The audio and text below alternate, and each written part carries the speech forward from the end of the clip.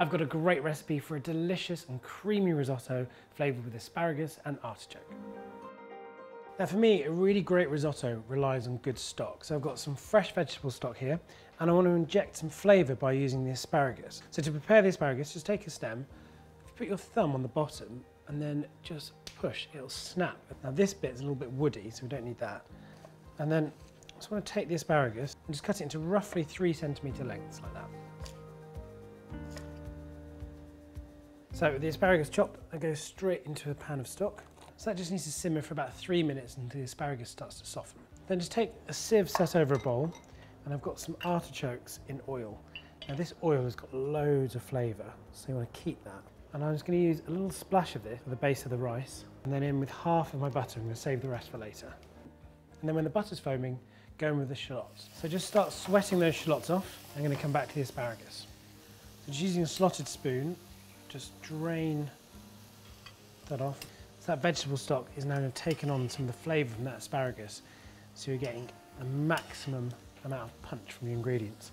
Put about 100 ml of the vegetable stock into a liquidizer, and then add half the asparagus and blend to a smooth puree.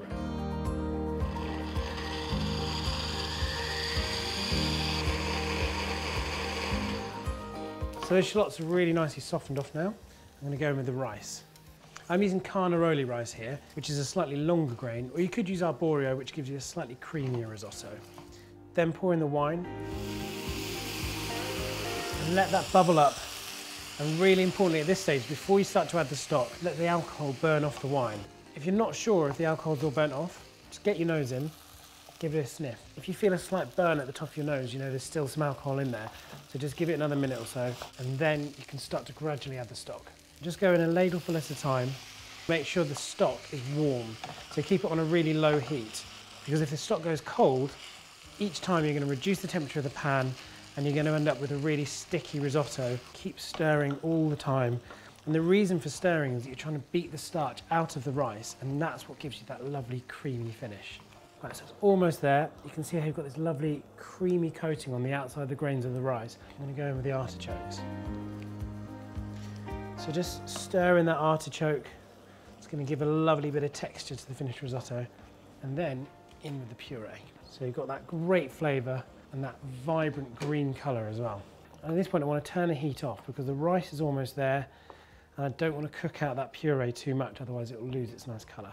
Then for a little bit of richness, I'm just going to finish with some finely grated pecorino and last little bit of butter. Just stir that in. So as soon as that butter and cheese is melted in, just cover it with a lid.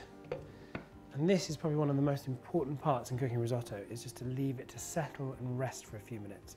And everything's just going to relax. The rice will take on that last bit of liquid, and you'll end up with something really beautiful and creamy. And the last thing to do just before serving, just stir through that asparagus. And then just have some warm serving bowls at the ready. Spoon the risotto in and finish off with some shavings of pecorino cheese.